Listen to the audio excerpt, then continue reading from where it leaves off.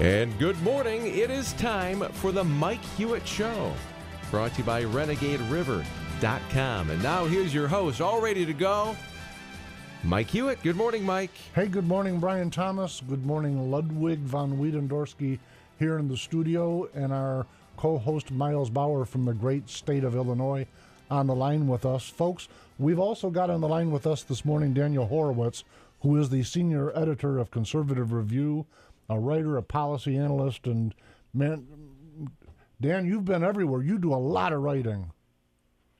I'm telling you, and there's so much more in my thought processes I can't get on paper. It has been probably one of the busiest news cycles that I could even remember, between the courts and the legislation, national security and immigration and Benghazi, and my gosh, everything's just coming down at once. But we're all on it at conservativereview.com. Yeah, it's just. And by the way, I folks, I don't. Before we're done today, I'll have you let folks know how to get on your email list, because the things that I get from you are pretty incredible. I appreciate getting them.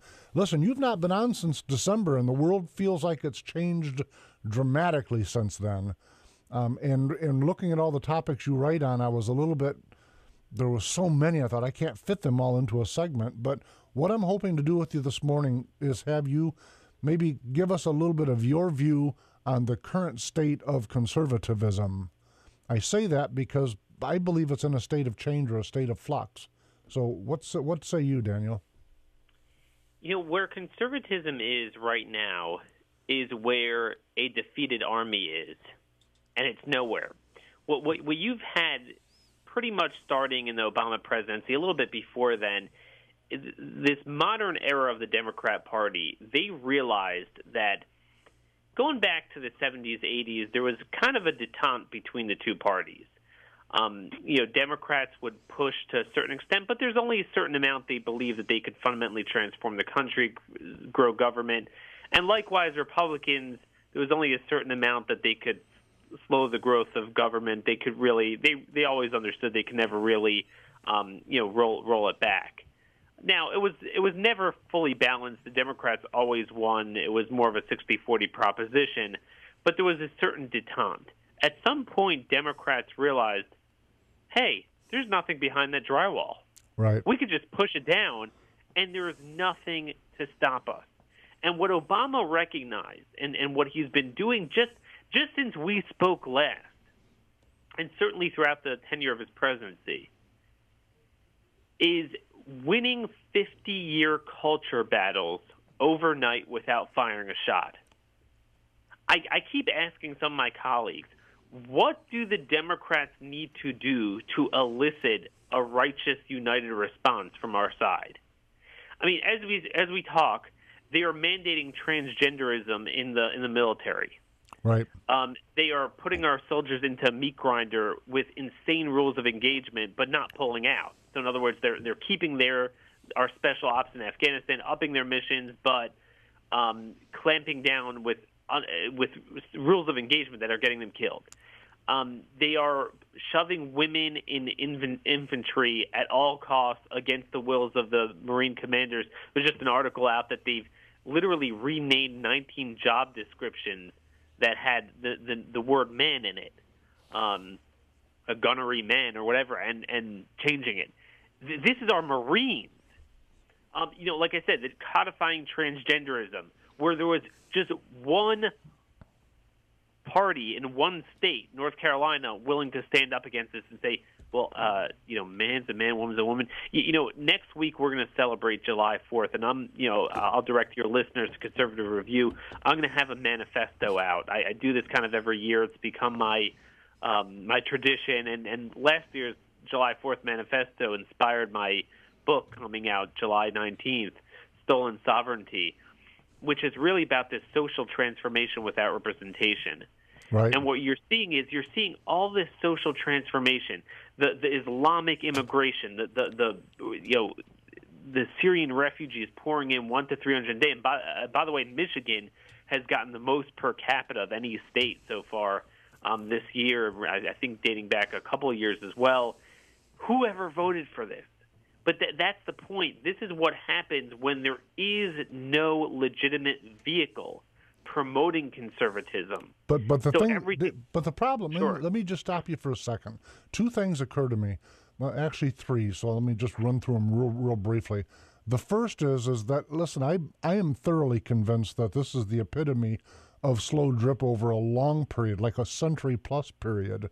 And in fact, I would put forward that this is the result of politics being advanced post-Civil War forward. But what gets me about it is two things. First off, when the progressive side of this issue, when we negotiate with them and we reach a resolution, conservatives have a tendency of wiping their hands and say, okay, we got that one resolved now. Whereas the progressives don't. They immediately begin the next push. So there's not even a pause, not even like a day. So we arrive at whatever our negotiation is.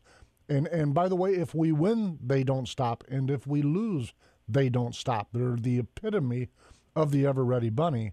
And so I'm trying to push back on that is a challenge, especially when you have, in my daily life, that'd be my third thought. Now I'll marry them and let you take it from there. But in my daily life, the people that I meet, even the Democrats, by the way, they live a conservative life. Most of them do. If you watch how they're raising their children, I'm talking about married couples in the state of Michigan that I do business with. And they're living a conservative life, but they're espousing something that they themselves don't live. Nobody says, jeepers, I wish my daughter would grow up to be a man. That's just not a reality. I get the political correctness of acknowledging it, but no one's encouraging it, hoping for it. And so you go, why would they want to have a society that not only just accepts it, but advances and promotes and campaigns for it? So tell me what's the connector? What do they get out of this flipping of our society upside down? Wow, that's a real trenchant point. And that's a point I make very often when you look at the imbalance between our political class and our society. On the political level, you're right. Yes, the country has been transformed. Some of it's, the decline of religions, except for Islam.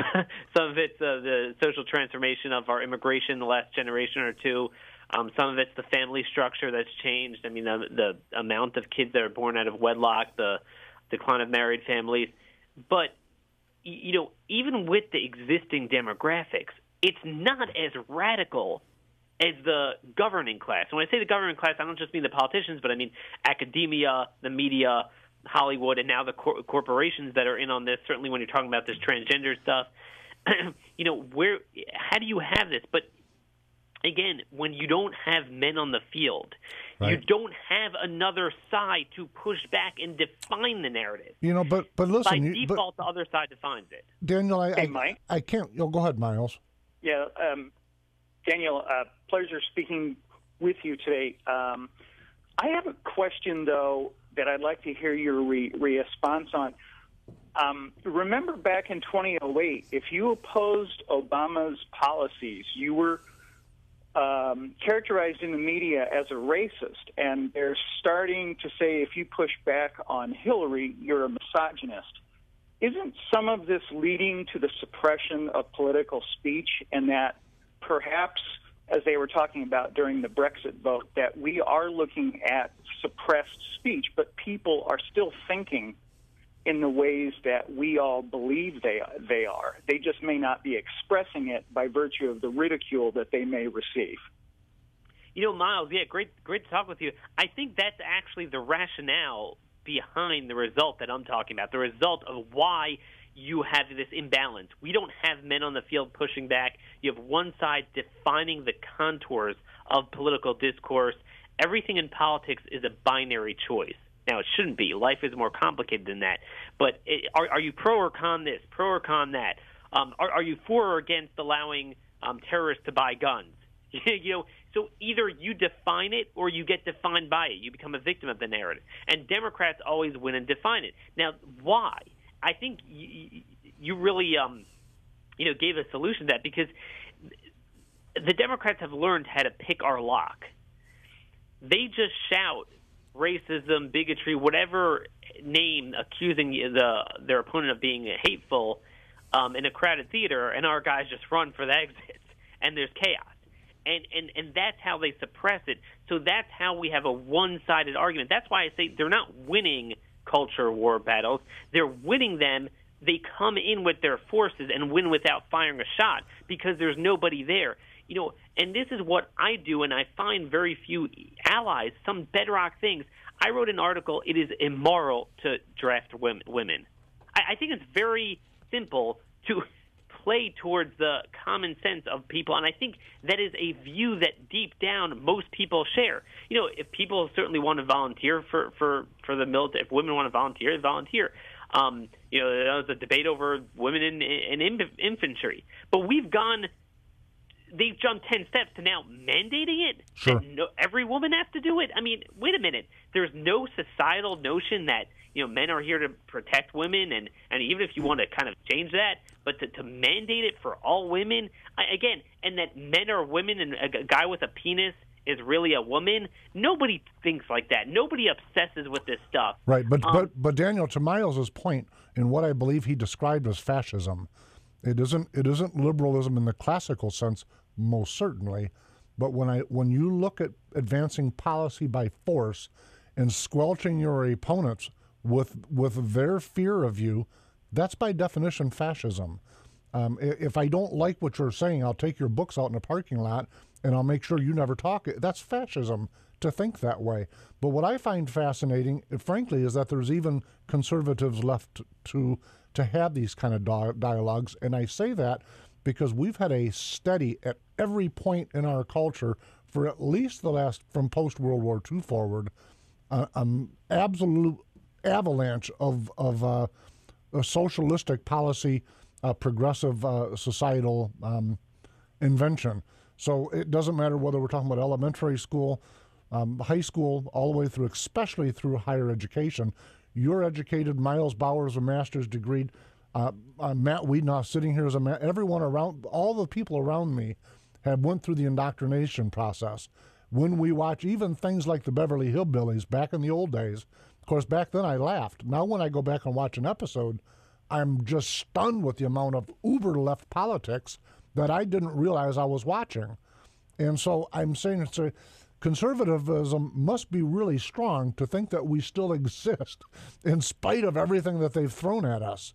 So maybe I'm being naive, but I'm thinking Miles is on the right path to say that the post-World War II political structures, and maybe even I'll add the ideology definitions, are shifting again. And so, and by the way, well, let me not leave that thought. What is your opinion of the Trump candidacy? Well, so just before Trump, I think you're right that it is something to celebrate that at least there are some conservatives left. What's going on now, to a certain extent, you're saying, how is it that people live such conservative lives, but they're able to get away with what they're doing? I think that's the point. It's been a 100-year process since the era of the progressives. But it's like the frog in the boiling water. You increase the temperature very gradually, and people don't realize it. What the left has been doing the last 8 or so years, they've just turned up the stove really high. Right. So I think enough people are getting it. The problem is that through the course of this 100-year journey, the right as a political movement has been so co-opted, corrupted, feckless, bankrupt, that there's no vehicle to reap the windfall of the awakening. Part of it, though, at least in my belief, is that we've really been raised to believe, first off, that these things that we accept as normal are normal. So why would you argue over something that's normal? That's part of it. And the other part is we've been raised to believe things like that can't happen in America. And I use what I often use as an example. Did a polling for a state house race in the state of Michigan. All of the issues of the top 5 issues of the time when this particular poll was done, the constituency of that state representative overwhelmingly disagreed with her. And yet then they went and voted for her in the 75% range.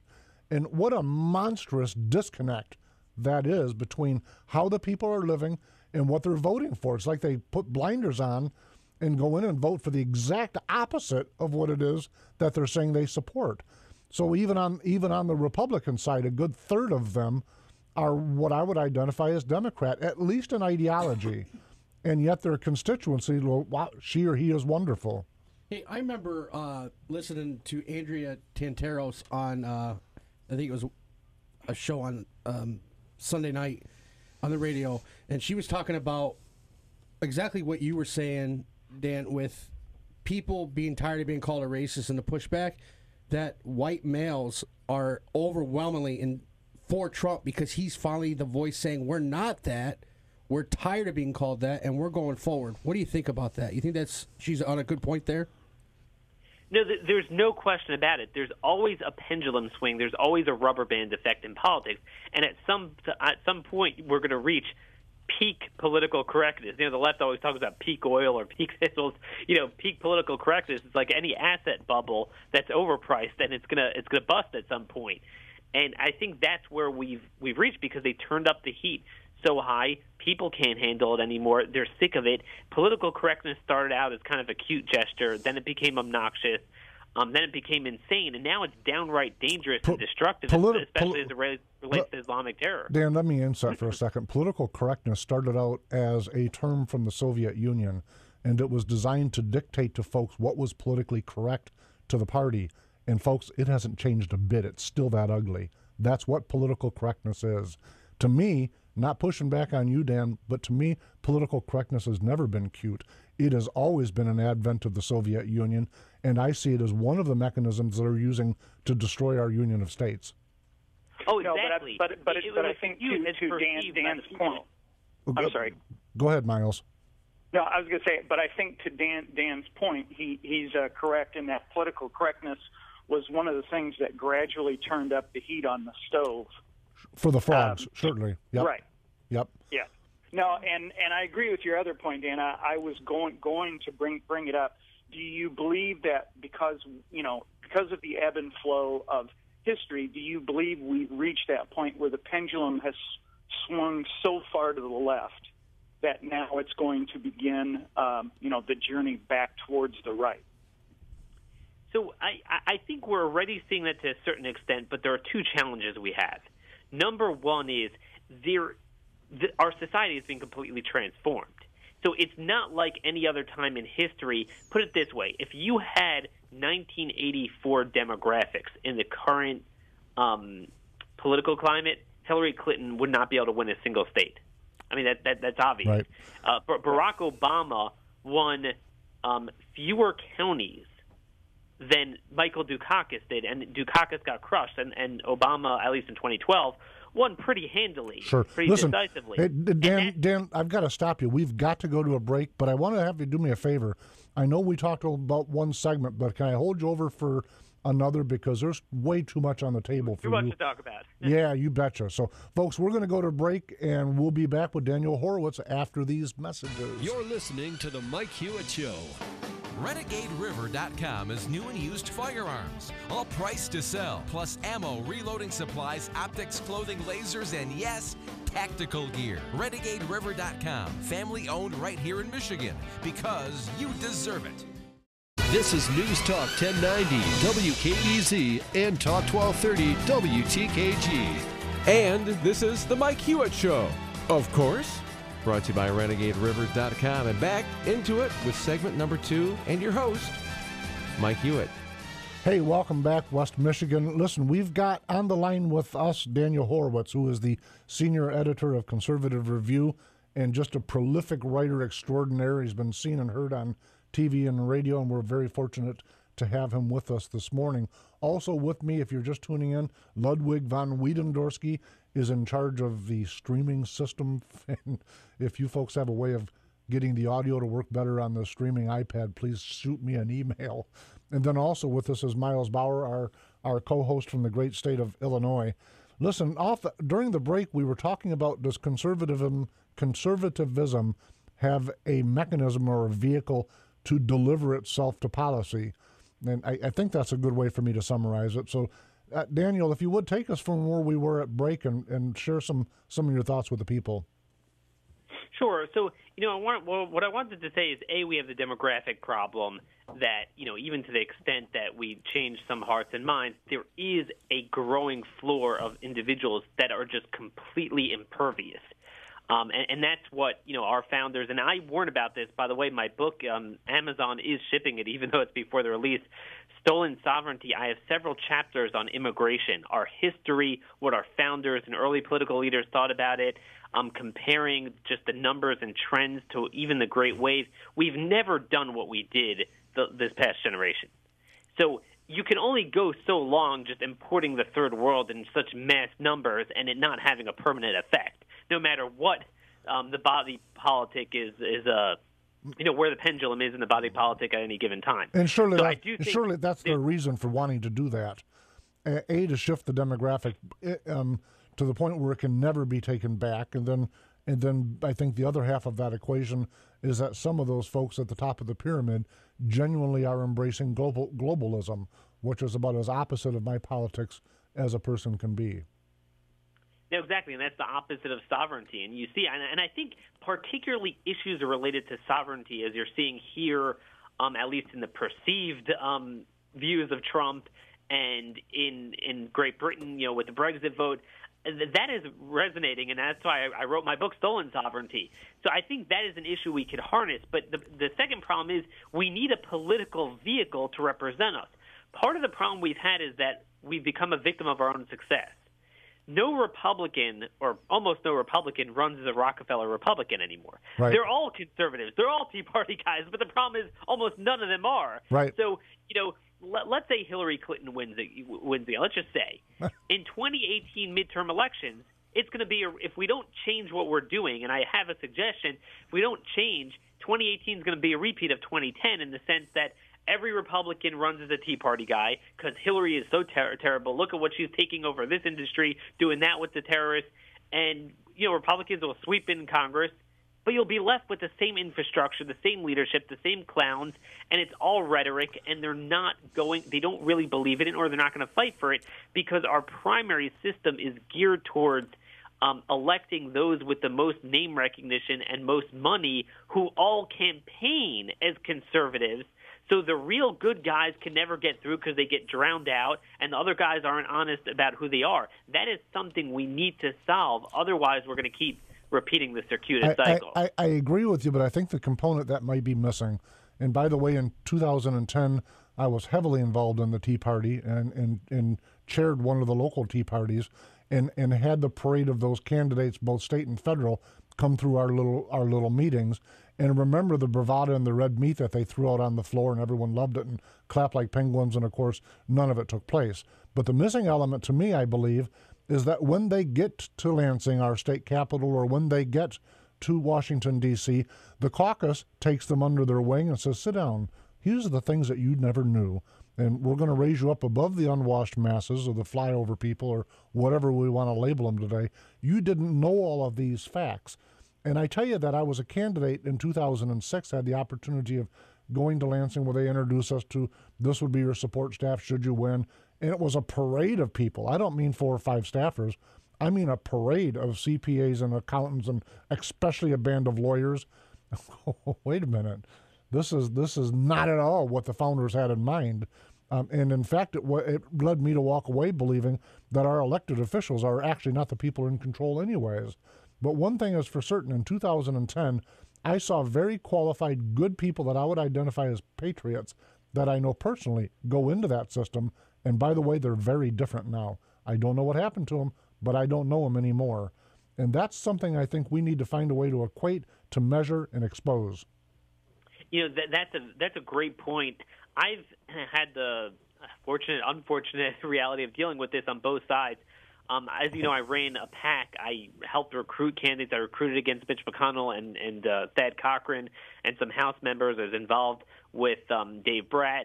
And what I found was by following both the electoral side and the legislative side so closely, I would see them coming in before as private citizens. I would see them then. And the problem we always had with these individuals is that, A, there's not enough of them. So we're not winning. We basically knock off 1 House incumbent on average per cycle, 0 Senate incumbents per cycle, and win 3 to 5 to 7 open House seats. It's not enough. So you have a handful of decent guys with good intuition coming in to a cesspool. Half of them get picked off right away because they just feel so isolated. They point to Louis Gohmert and say, "Do you want to be like him?" "Oh, no, I don't want to be marginalized." I want to. The line is, I want to be productive, right. and I want to accomplish something. And the reality is, you always see I put out these lists of top 10 winning political things we can be doing, we should be doing. But, they block all that. They are not going to allow a vote on reforming the refugee system. They're just not. The Republican leadership will not do it.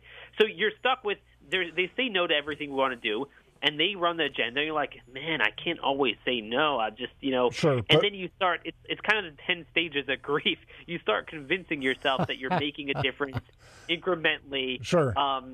And I understand it. That's the thing. I actually understand kind of where it comes from. The other big problem is staff. It's very hard to find good staff. I will tell you, one of my favorite members who I know gets it, his legislative director, when I was speaking to him about this countering violent extremism bill they passed, the Muslim Brotherhood agenda, he didn't get what it was. Right. He totally didn't understand what the problem with it was. And this is one of the most conservative members. There's a dearth of good staff. So, but Daniel, you talked about a vehicle or lack thereof. What do you have in mind? We use a primary system now. I get that you're not necessarily thrilled with it. So what's the other alternative? Our system of governance was supposed to be divided into 3 branches of federal government, and then federalism divided between the states and the feds. That has fallen apart. Right, let's face it. That's been replaced for party politics. So instead of a legislature checking, the runaway judiciary and executive branch, it's just a reiteration of the political divide between the parties. I mean, that's why you don't have the legislature standing up for its turf, because there is no legislature. It's Republicans and Democrats. So my point is, now that party politics dominates everything, well, at least we need a party. Right? We have a Democrat Party that fights pedal to the metal for their things. We need men on the field. How do we get them? Get men on the field? Right. How do we get men on the field? That's my question. Is this where Trump? Everything you've said today tells me why Trump's winning. He's the general that people are looking for to lead the charge. Is that what you basically say in a summary? Well, I mean, again, so the thing is, everyone's sick of people that are conservative in the abstract, but then don't do anything. Right. So this guy is a guy who doesn't care and is going to do something. Now the problem is, so you got the vehicle, but let's not forget, populism is not the end goal. It might be a vehicle you could harness. Constitutional conservatism is, he is kind of all over the place on things, and time will tell. And he certainly is not being a leader in terms of grooming, endorsing good candidates. In fact, he endorsed one of the worst open borders Congressman Renee Elmers. Luckily, she lost. I mean, he's been a little lost on there, and that's my point. It's not just one guy. We need an army, and I believe I have a whole article on this explaining the history behind switching from state conventions to direct primaries. Our founders envisioned representative democracy. Look, nothing's perfect, but I think I have concluded from recruiting candidates. I just had a amazing guy, Afghanistan veteran, challenged the worst of the worst incumbents in Oklahoma last night. He lost 60-40. He put in $70,000 of his own money, 30-year-old West Point graduate, young guy, flushed his entire fortune into it, but it wasn't enough. We cannot win popular vote primaries because the other guys have the money, name ID to run, and they run as conservatives. So your average person doesn't know. Whereas when you go to these state conventions, it's not perfect. It depends on the strength of the activist base in each state. Some are stronger than others. But the members tell me these guys come up with them with their Heritage Action scores, their Conservative Review scores. They get it. They know who these people are. If some of these incumbents had to stand before these conventions, we'd have a better success rate. Daniel, I have to tell you, I've been on both sides. I've been a primary challenger. I've been a candidate in an open primary. And I'm also the 2nd Congressional District Chair for the Republican Party here in the state of Michigan. And when I tell you that last part, it's to tell you that I'm very... We lost somebody. I'm still here. All right. No, I know what's going on. Okay. Is everybody still with me? Miles? We should have Miles now. Yeah. Okay. I got cut off. Okay, wonderful. Well, everyone's back. the part where I'm telling you I'm second district chair, the point of me saying that is that I've been involved in a lot of conventions. And in the great state of Michigan, irony being what it is, Democrat or Republican, the average citizen has no clue, no concept whatsoever of how we nominate our candidates for Attorney General or for Lieutenant General or for Secretary of State. It's done in convention. And what I've seen over the last 15 years in state convention is a lot of money. Not necessarily a lot of ideology, but a lot of money. There are a handful of families that are very, very good at dominating and marketing inside the convention, and they push their candidate. Has nothing to do with ideology, has everything to do with checkbook. And so, listen, there was a point in my time a decade ago where I was on your team. I was very much saying the folks that know ought to be the ones that decide. And then I saw what happens in convention and went, wait a minute, let me pull back from that a little bit. So I'm agreeing with one thing, that there is no perfect system, but I'm not at all convinced that that's the right one, having been as involved in it as I have been. So let me just clarify what I'm referring to. Okay. I'm referring to a Utah-style model. And, what our founders were true moderates. In other words, the moderation between direct democracy, direct popular vote on the one hand, and oligarchy on the other hand. You get tyranny either way. And you're describing that. That's more of an oligarchy, where the people have no recourse, have no input.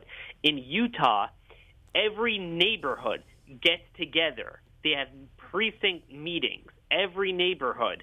It's very down to the ground, grassroots. It's not 20 guys in a smoke-filled room. You elect a representative, and there's 4,000 of them. And Utah's a pretty small state, so that's a lot. 4,000 go to the state convention. They're all elected by the neighborhoods. And in Michigan we have precinct delegates.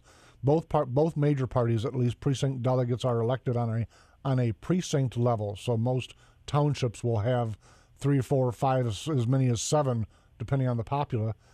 Precinct delegates. Those delegates can then go to their party of choice county conventions and decide on who amongst them will go on to the next step of being state convention delegates.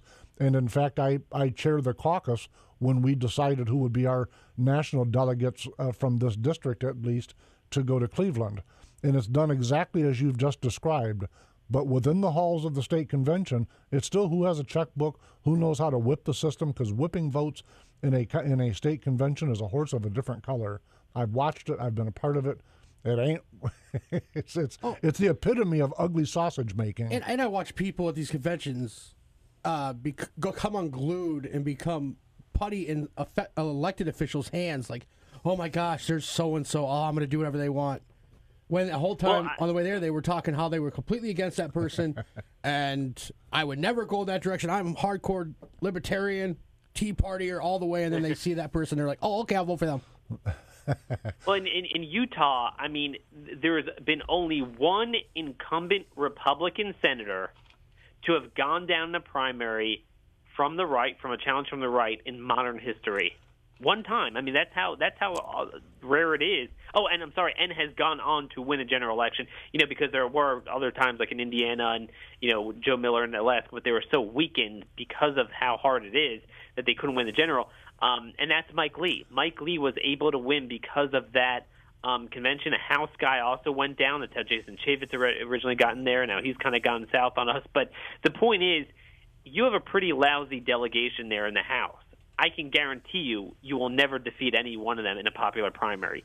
That is for sure difficult. This way you could have the grassroots. You could whip. There is such a bar to entry in order to raise enough money and name ID to win statewide or district-wide. It just doesn't work. I blame that on the electorate, but I got to tell you, what I'm kind of hearing you say, and we're almost out of time here, so I'm going to let you tell me how wrong I am, but my ideology calls on me to win in the arena of ideas. The reason we do this radio show, Miles Bauer, the reason he's on, Ludwig von Wiedendorsky, the reason we're doing this show is to win in the arena of ideas. And so my pushback a little bit, Daniel, respectfully, is that for me to say, let's embrace the way that discounts the ideas, let's just give up on the electorate because that doesn't work. That's the same as saying our ideas aren't as good, so let's find a way to foil them. I'm not interested in foiling them. I want to beat them in the arena of ideas. And I think we need to do an all of the above. And I'm going to have in my July 4th post many different suggestions. It's all of the above. And you find this with Nigel Farage. This was a 20-year battle of ideas, and that's a great example of that. But what I'm saying here is ultimately you also need a vehicle. And what I'm proposing is not radical. Primaries are radical. Primaries came about, and I go through the history. It was Teddy Roosevelt and the progressives. Right. It is one political scientist calls it one of the everlasting legacies of the progressive movement.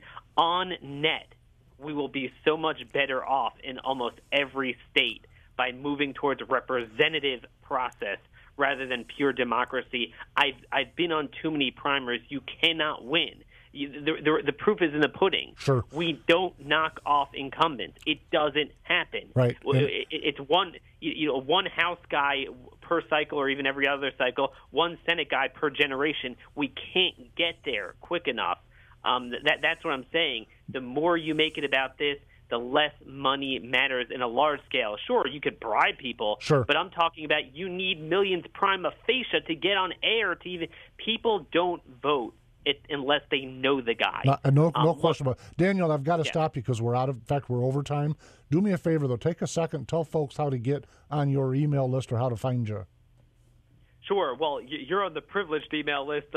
I still don't have the full system up, but if you subscribe at conservativereview.com, we are going to have a robust email system up, not just about the articles, but votes. Whenever votes take place, we will break them down within a couple hours, what happened, why it was significant. So, knowledge is power. Like you're saying, we need to change hearts and minds, and that at its core is really what we're doing at Conservative Review. So it's kind of a one-stop shop, everything you need to know about what's going on in Washington. Daniel Horowitz, thank you very, very much for joining us this morning. We will have you on as this election rolls out. Folks, we'll be right back with the Enigma Report. This is the Mike Hewitt Show on News Talk 1090 WKBZ and West Michigan's Talk 1230 WTKG. Renegade River, guns and ammo, and so much more. Old-fashioned service with surprisingly low prices. On M104 at the top of the new 231 bypass in Utica. Or find us at renegaderiver.com because you deserve it. 3, 2, 1, 0. And the Mike Hewitt Show is brought to you by renegaderiver.com. You have arrived to your final destination on your journey through reality. Welcome to the Enigma Report. That was kind of a marriage between both ideas, I think. Yeah. I think I'm okay with that. Yeah. What do you think, Miles? What's that? I'm sorry, that's funny.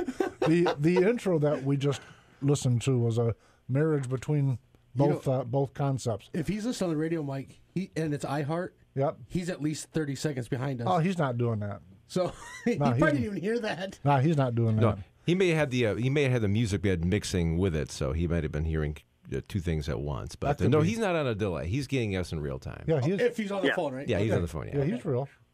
Oh yeah. Okay. That would 30 seconds would give him way too much time to think. Don't ever let him have that much time. He'll tear you up, I'm telling you. That'd be an enigma in itself. I'm telling you, it's terrible. Listen, the folks, what the Enigma Report today is about is kind of what we were talking about with Daniel Horowitz, and that is the problem the electorate or leadership? And I say it that way because in fact, we've touched on this a couple different times in the last few weeks, but there's a lot of pushback back and forth within the grassroots on the conservative side, and I'm going to guess that the liberals are having their own push and pull right now also. But certainly on our side of the fence, there are folks that I have a lot of respect for that disagree with me entirely on this within the Michigan grassroots. I don't think that Miles and I are exactly in lockstep, and I'm going to guess from Ludwig's past experience, he probably agrees with both positions. So, right? Yeah, I wear flip-flops. Oh, yeah, he's flip-flopper. Oh, yeah, he's the Trump Cruz supporter. Yeah. So he's Trumplicate. He's on the train and the cruise. He's there. Yeah. If not by land, by sea, by air. Oh yeah, he's gonna get there somehow. Listen though, what for me, what the pushback is what Daniel Horowitz was talking about, and what I shared with him, and I've certainly talked about it in the past, is that the electorate doesn't vote the way they live. And I find that just fascinating. I really do. It's scary fascinating. That's not a positive statement, but it goes to the example that I have often given, where we looked at the top 5 issues, and the electorate, the constituency within that district overwhelmingly disagreed with that state representative, and then overwhelmingly sent that state representative back to the Capitol. And you stand back and you go, wait, this was a primary. So Daniel Horowitz's point was that primaries don't work. Now, he was kind of saying the same thing I've been saying. I just don't like his solution. And respectfully, I think a lot of them. But I believe we've got to win in the arena of ideas. But Miles, what say you? Well, so, I think there's probably plenty of blame to go both to the leadership as well as to the people. On the people side, I certainly agree. There are those folks that only pay attention to politics when it's a presidential year and if it's in the month of October prior to voting. Right. And then there are the people like me that wake up every morning and I'm scanning through everything, right? But to temper that a bit, and I think we touched on it on the earlier segments, so I have in the past gone out, listened to folks. They're saying all the right things. They lay out the red meat, and then they head off to Washington and they just send home excuses as to the reason why nothing can get done. So it creates a sense of frustration for the folks like us who sit here and pay attention. Then why did I even do that? But Miles, here's my pushback. A lot of times we'll hear on the right side, and I'm guessing on the left, I don't know, but certainly in my little world, I'll hear a lot of folks say that elected is only doing that to get reelected. And I pause and I think about that for a minute. And I try to work that out. If that's true, that must be what the electorate wants that elected person to do. Now, I look at it and say, wow, you just increased government by tenfold. Nice job. And my folks, the people on my side will say, well, he or she only did that to get reelected. So they just spent $1 billion and that helps them get reelected? And the answer is yes, which makes me pause and say, are we that wrong? That having a monolith-size, overwhelming government, maybe that's a good thing because the electorate seems to like it because they vote for the folks that do it, even though they then live conservatively and they can't magically put money in their check. Well, they can nowadays with welfare and Obama, but most folks can't magically put money in their checking account if it isn't there. They can't bust open a monopoly table and say, I'm going to use all this cash today. So they live differently than what they vote for. And I honestly don't get that disconnect. People think that it can't happen to them. And then I look at conservative talk radio, by the way. I do, because it's a measure for me. I look at progressive radio. Conservative radio, like we're doing, overwhelmingly dominates radio for talk radio. And so, so there must be a lot of folks that are trying to learn, trying to hear, trying to share some values with like-minded people. That's not as true on the progressive side. I'm honestly, to me, it's an enigma. I don't get it. If there's a guy that's one of the leaders in Lansing, and nobody in his district that I know of likes him. I go, how'd that happen? Well, he got a 70+ reelection in the general. I go, no kidding. How'd that happen? Honest, I don't get it. And I'm not bashing him. I'm not bashing them. I don't get it. People don't think it'll happen to them. Well, but they're not paying attention to what's already happened to them. Well, yeah. What I'm saying is they don't think it'll happen to them. So when they vote for it, they don't think it's happening to them because it can't happen to them. It's not even the frog effect. We're talking about 2-year or 4-year terms. So if somebody goes out in a parking lot, sets your car on fire, you notice it. You don't go, I think I'm going to vote for him again. I like the way you did that. I don't get it. Well, they don't think their car was set on fire. They think their neighbor's was. But when they can't have a car to drive no more, they must get it. Oh, it's not the elected's When the fault. $19 That's the federal government's fault. They don't realize the importance of state government. When the $3 toaster costs $19 because the difference is filled with tax, somebody ought to get it. Miles, what am I missing? I I think there's one other feature that you've got to factor in to this as well, because I spoke to a lot of folks. They don't go out and listen to news. They don't listen to news online. They just listen to social media, and they take that as factual news.